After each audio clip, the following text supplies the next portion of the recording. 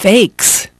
During Friday evening, officers from the Investigation Police Region 2 held a press conference to announce the arrest of 2 women charged with producing and selling a large number of DVD and CD copies of well-known movies and Thai concerts, while Rirawat, age 40, and Ankana, age 30, were charged with operating an illegal business in a building on 3rd Road, worth at least 3 million baht. The police seized 7 computers, printers, and a huge quantity of DVD and CD copies. Both confessed and have been charged with infringement and now await their day in court.